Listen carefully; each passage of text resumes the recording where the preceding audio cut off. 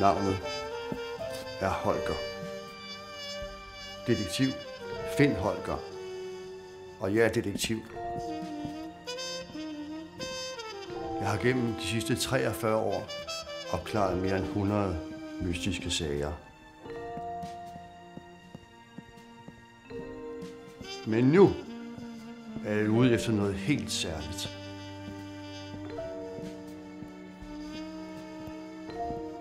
Jeg leder efter den perfekte sag. Sagen over alle sager. Nemlig min aller sidste sag, inden jeg går på pension.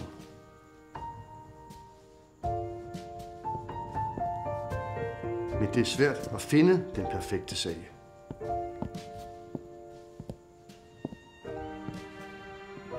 Jeg har ledt.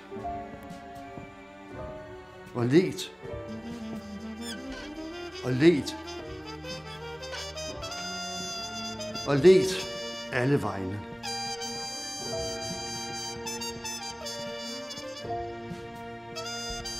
Og hver gang er jeg kommet tomhændet hjem.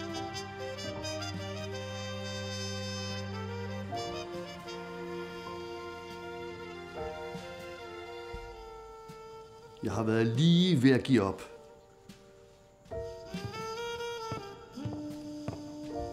Men så...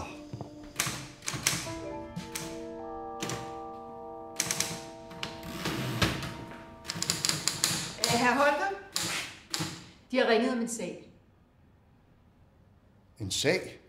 Ja, en meget alvorlig sag. Det drejer sig om et kunsttyveri.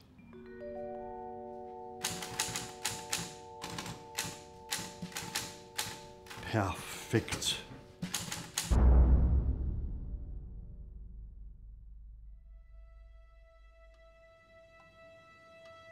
Rana, Madonna, Andreas, Luna, økologien, Nebo, Aqua, Agnes.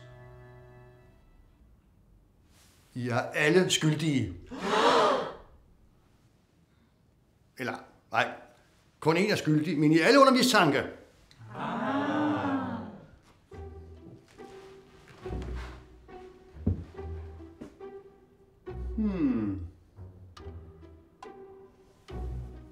Og det var her, Nitte blev stjålet. Lige præcis af detektiv find Holger. Jamen dog. Hvad er dog dette?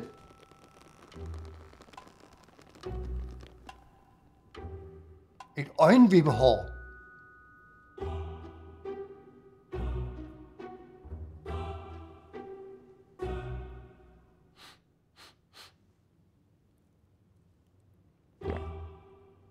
Åh nej! Jeg har slugt vores eneste spor. Så er jeg nødsaget til at forhøre jer alle. En for en. For alle. For en. Luna først. Jeg hørte, du er vegetar. Ja. Så er det måske dig, der har vegetaret maleriet. Hvad? Du har et meget skyldigt ansigt. Det er tydeligvis dig, der er morderen. Tilstå! Morderen? Ja, eller tyven. Du ser i hvert fald skyldig ud. Tilstå! Gud. Du er ligesom hende, der var ågård i hændelsen. Du prøver at lokke en falsk tilståelse ud af mig. Nej. Jeg har jo ikke set sidste afsnit. At du var overgået morderen. Ja. Men det giver jo ingen mening. Nej. Du virker meget bekendt. Ja, vi mødte hinanden i stuen lige før. I stuen? Som er gerningsstedet. Er det en tilståelse? Hvad? Nej. Nå, nu må du undskylde. Næste! Jeg er ikke meget for at fortælle, hvad jeg laver. Så på det område er jeg ret privatøkonomi.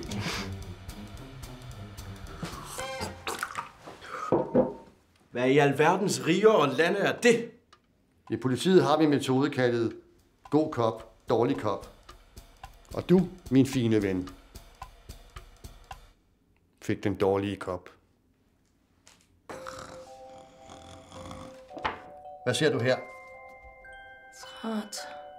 En trakt. Korrekt. Og denne? En gris. Det er rigtig flot. Kunst er mit liv. Jeg kunne aldrig finde på at gøre kunst for træd. Runde tunger påstår jeg til dig, der får skriget til at skrige. Hvad? Det passer ikke. Nå, men ligesom dit tøj. Ej. Hvor var du fredag den 26. september kl. 7.48? Lige her. I dette lokale. Lige nu.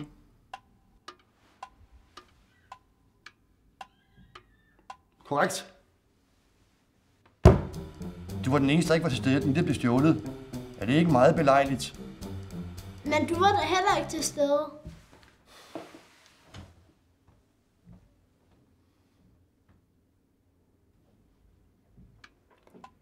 Var Nitte til nytte, Han kunne lytte og støtte. men var han svær at beskytte? Jamen, jeg vidste slet ikke, han var i fare her, detektiv. Så lille bitte Nitte blev udsat for det beskidte, og nu er du ved at panikke. Lige præcis. For at finde kunsttyven i denne brogede forsamling af snydetarmboldurendrejere, må vi se på 3 ting. Motiv, stakit, kasket. Og metode, ja. Økonomien. Du er altid på udgifter og valuta i alle former. Sandt. Det er mit eneste personlighedstræk. Og du vil kunne tjene kassen på at stjæle og sælge Nitte til et aktieselskab, korrekt? Ja, jo, det har du ret i. Jeg vil tjene kassen. Økonomien, der er bare et problem. Du er jo talblind. Nej, kan du ikke regne med. Jeg er nemlig ret dårlig til matematik. Man kan slet ikke sælge malerier til aktieselskaber. De tager kun imod kolde kontanter, gyldne håndtryk og bestikkelse. Du har ret. Jeg aner jo intet om økonomi. Det er faktisk rart, at jeg lige har fået sagt det højt. Jeg føler mig helt skattelettet. Men hvem har så stjålet Nitte? Aqua. Du snylder allerede ved at bruge gratis her hos Agnes, så du mangler ikke penge. Og du har faldet i søvn lang tid før Nitte sidst blev set i live. Så du har slet ikke haft mulighed for at stjæle Nitte. Men det er der andre, der har. Rana. Ja. Du har en utrolig oplagt mulighed for at stjæle og gemme kunst, hvor ingen vil kunne finde det.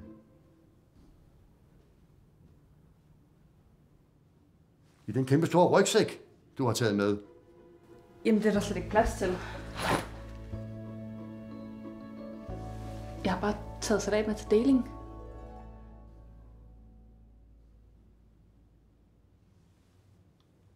Hej, hvor er det flot pakket. Det er virkelig en kunst at kunne pakke så kompakt. Og apropos kunst. Madonna. Ja, Holger. Du elsker kunst. Jeg elsker kunst. Er det ikke sandt, at Nitte ville være en fantastisk tilføjelse til din kunstsamling? Jo, det må jeg indrømme. Det vil være prikken over i'et. Præcis, prikken over i øjet. Så må det være dig.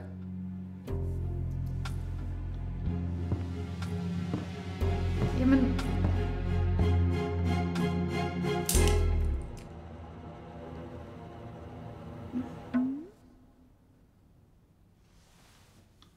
Hvis ikke det var fordi dit ry i kunstverdenen redder dig. Du betaler altid overpris for dine kunstværker. vær så god. Så længe kunsten får pengene, så er jeg glad. Præcis. DSP's zoneinddeling er mere logisk end dine kunstkøb. Hvis der er en lille lokale, som virkelig mangler penge, så er det dig, Andreas. Mig? Ja, dig. For se om du fik til stilling tilbage, så har du ikke haft en fast indkomst i ugevis. Men chef fortalte mig næsten ikke har råd til at betale deres ansatte for tiden. Ka-ching! Så tror jeg har stjålet Nitte. For pengenes skyld. Ja. Ja, eller nej. For selvom du har et oplagt motiv, så har du slet ikke evner til at tænke som en tyv. Andreas har glemt ham. Han kan ikke tænke selv. Ja, tag Andreas. Du har overhovedet ingen ryggrad. Du gør kun, hvad andre siger, du skal. Nå. Så det er i hvert fald ikke dig. Men hvem så? Hvem så? Nabo. Ja. Du er selv en slags multimillionkunstner. Nemmerlig. Det er bare så skønnet. Men du har aldrig solgt et stykke kunst til 20 millioner, vel? Nej, det tror jeg ikke. Kunne det tænkes, at vi frem var lidt misundelige? Altså, det kender jeg ikke mig selv godt nok til at vide. Så misundelig, at du stjæler distribueret nitte. Hvad? Nej. Nej vel, nabo. For du tilhører faktisk den 0,07% af befolkningen, der bliver glad på andres vegne. Det er faktisk fuldstændig lige meget det med, at du ikke vil købe min kunst, fordi jeg har allerede solgt den. Nej, hvor godt. Og hvis du ikke var misundelig, hvorfor skulle du så stjæle nitte? Lige mine ord. Og hvis det ikke er dig, nabo, og det ikke var Rana, Aqua, Andreas, Madonna eller økonomien, så efterlader det os med dig, Luna. Og Luna, min detektivsnude fortæller mig, at det så må være dig. Hvis ikke det var fordi, at vi faktisk er kolleger. Luna, er du detektiv? Ja, Andreas. Jeg har arbejdet undercover i 5 år for at afsløre, hvor ond chefen er mod sine ansatte. Så det er derfor, at din post altid er stemplet tophemmeligt? Ja. Og at du har et kamera skjult i din potteplante? Ja. Og at du altid kommer med spionstadsnegle? Ja. Ej, hvor du sej, Luna. Ja. Wow, så. Det havde jeg ikke regnet med. Man skal ikke dømme en bog på omslaget, før man har set omslaget. Vel, Agnes? Hvad mener du? Man ved aldrig, hvad man har, før man finder ud af det. Agnes, du har jo indset, at du ikke er noget værd uden venner. Kunne det tænkes, du selv har stjålet en nitte for medlidenhed? Hvad? What? Hvor våger du? Det kunne jeg aldrig finde på. Rolig nu. Jeg anklager bare for at lyve og bedrage. Men nej. Det faktum, at alle dine venner dukkede op til festen, beviser bare, at du ikke mangler medlidenhed.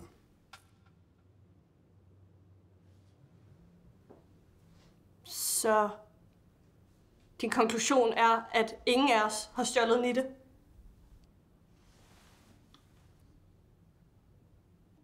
Det giver jo ingen mening. Tak for ingenting, detektiv Finn Holger. Not. Tværtimod.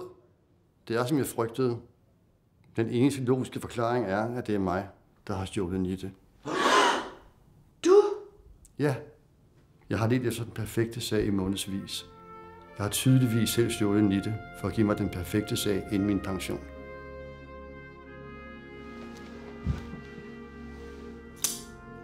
Det er en trist afslutning på en middelmådig karriere. Jeg venter her til ringe til politiet.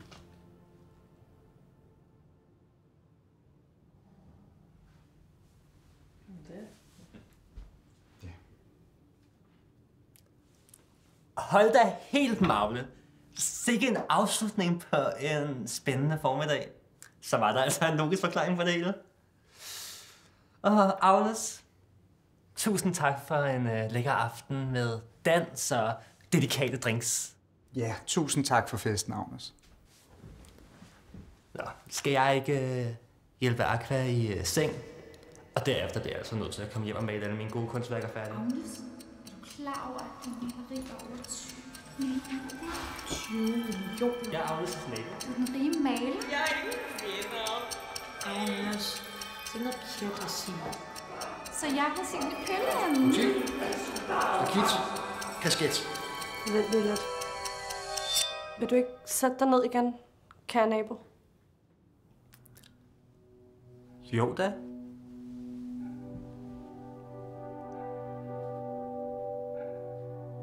Okay, venner. Sidste gang vi så Nitte, var lige inden den Labrok tæt forlod festen.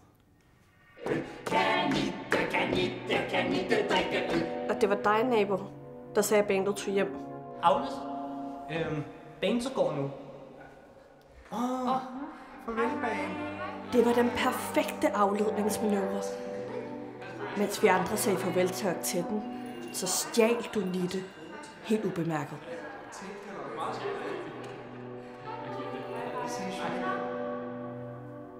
Gjorde du ikke?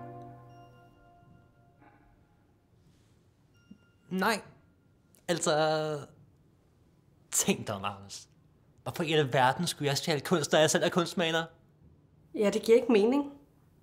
Men venner, nogle gange kan ting lyde eller se ud som én ting, men i virkeligheden være noget helt andet.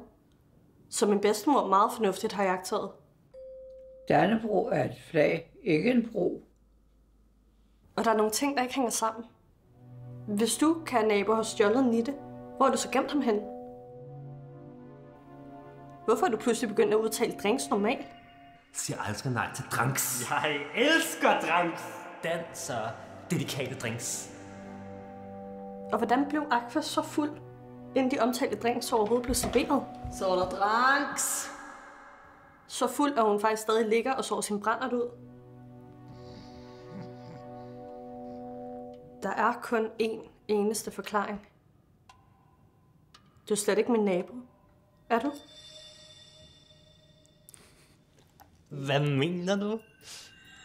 Selvfølgelig er jeg din nabo. Nej. Det er du ikke. Det startede, da Andreas, Madonna og jeg gik ind i stuen. Gå I tre bare ud og dans. Skal vi så ikke lave nogle lækre drinks til dem? Og det hele foregik samtidig med, at vi stod og dansede inde i stuen.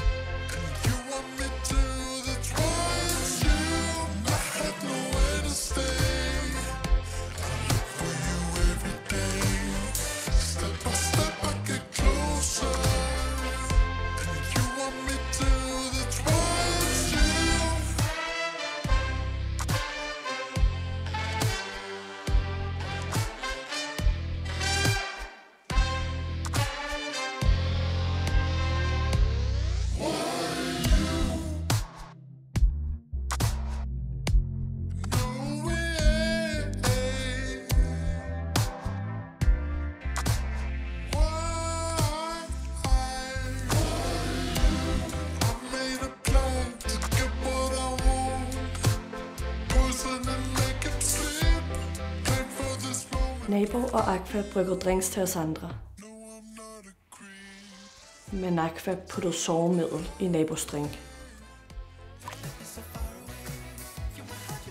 Nøj, den er blevet lige så lækker som mig. Prøv lige at smage, nabo.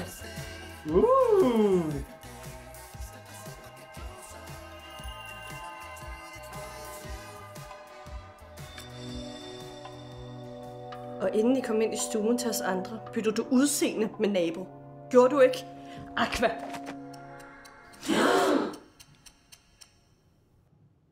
Så Aqua var aldrig fuld. Det var i virkeligheden bare en nabo, der var bedøvet af sovemiddel. Så er der drinks. Jamen, vil det sige? Det kan ikke passe. Jo. Aqua byttede udseende med nabo for at give sig selv et alibi. Hun kunne ikke have stjålet Nitte, hvis hun tilsyneladende lå og sov. Hvad? Og jeg var sluppet af sted med det, hvis det ikke havde været for jer nævenyttige møgunger. Men hvorfor, Aqua? Hvorfor stjal du min elskede Nitte? Ja. Undskyld, Agnes. Det hele startede for mange år siden.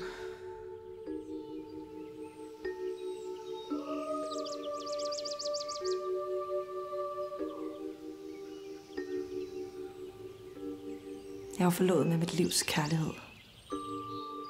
Nitus. Han var maler og malede mange smukke selvportrætter.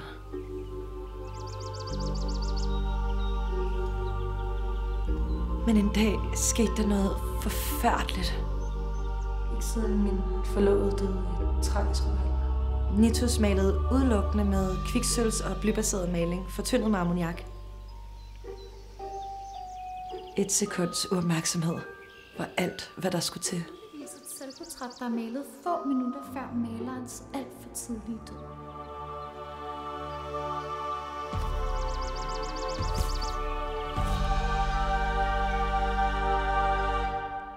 Jeg mistede alt.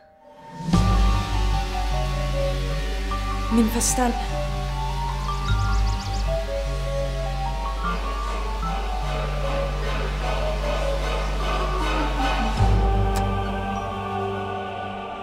Og mine nøgler.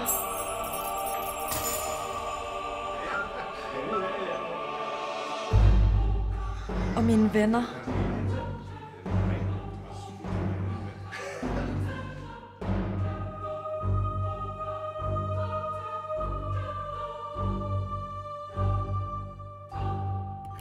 Endda min lejlighed. På grund af det med nøglerne.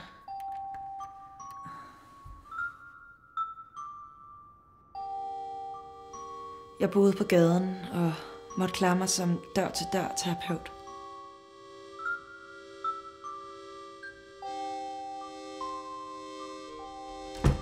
Nej, tak.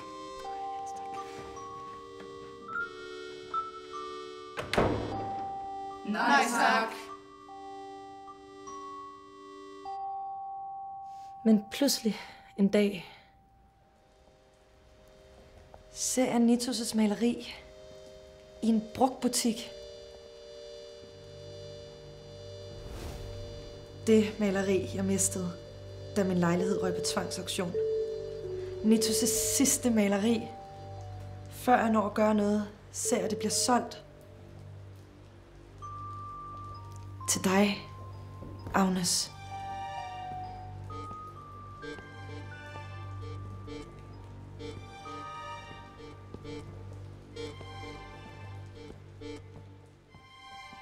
Jeg fulgte efter dig.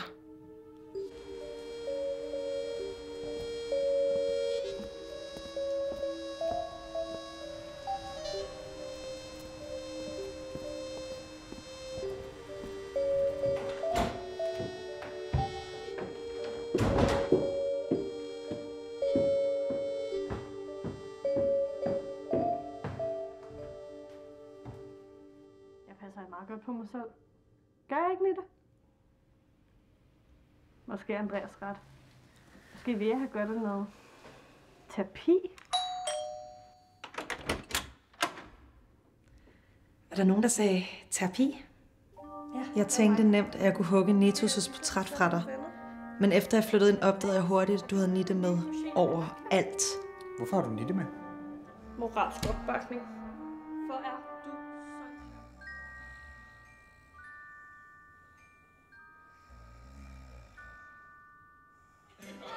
Og når du ikke selv havde Nitus på dig, så var der altid et hav af mennesker i lejligheden, der gjorde det næsten umuligt at stjæle maleriet ubemærket. Nu skal der jo altid være gæster. Ja, det er jo alligevel. Det er for længst fundet af. Det er sandt. Men det, jeg ikke havde regnet med, var, at jeg kom til at holde af dig, Agnes. Og ikke bare som en terapeut holder af sin klient, men som en slags ven. Og jeg besluttede mig faktisk for at droppe det hele og bare være glad for, at jeg havde venner igen. Men hvorfor stjal du så Nitte, eller Nitus, alligevel? Det var faktisk historien om din bedstes opsang til dig. Tag dig sammen, Agnes. Agnes, hun har jo ret i, at man skal tage sig sammen og føre sine planer ud i livet. Ja, hun har da fuldstændig ret. Jeg skal bare ud i verden. I det øjeblik besluttede jeg mig for at stjæle Nitus en gang for alle.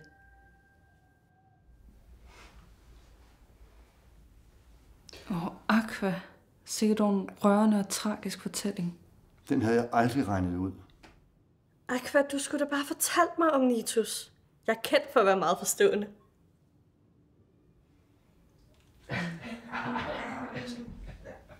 Det er sandt. Agnes blev meget forstående med sin alder. Blevet forstående. Ja, det kan jeg skrive under på. Og jeg har lært, at det er meget vigtigere at have gode venner end flotte malerier. Du har ret. Jeg skulle bare have sagt det fra starten. Hvor er du egentlig gennem i det? Det eneste sted, hvor jeg vidste, du ikke ville lede. Fjernbetjeningen ligger ned i skuffen her. Og så lover du mig, at du ikke ser mere fjernsyn næste måned. Skuffen her er forbudt område.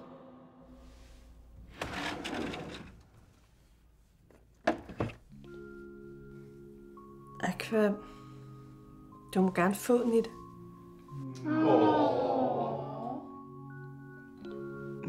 Mener du det? Ja. Ej, tusind tak. Hvad med lykke? Nej, tak.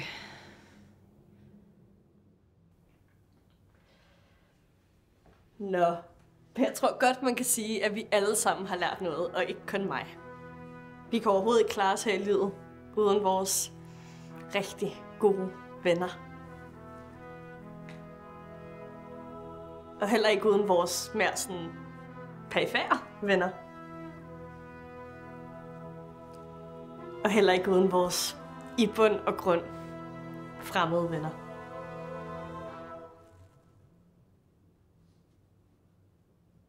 Gruppekram!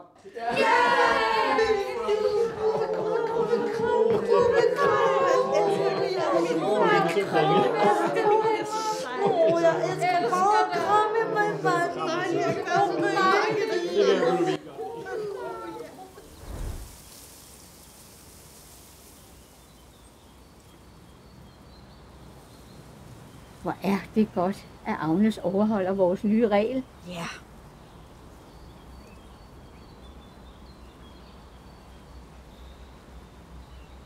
Vi burde have lavet en regel om, at vi også skulle inviteres. Ej, ja.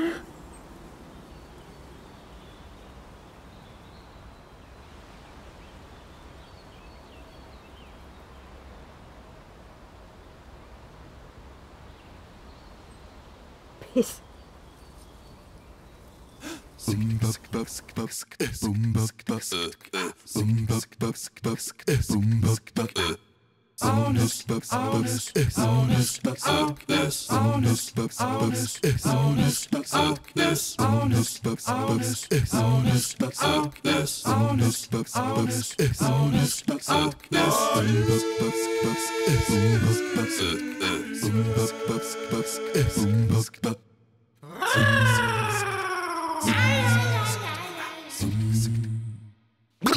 Er klar.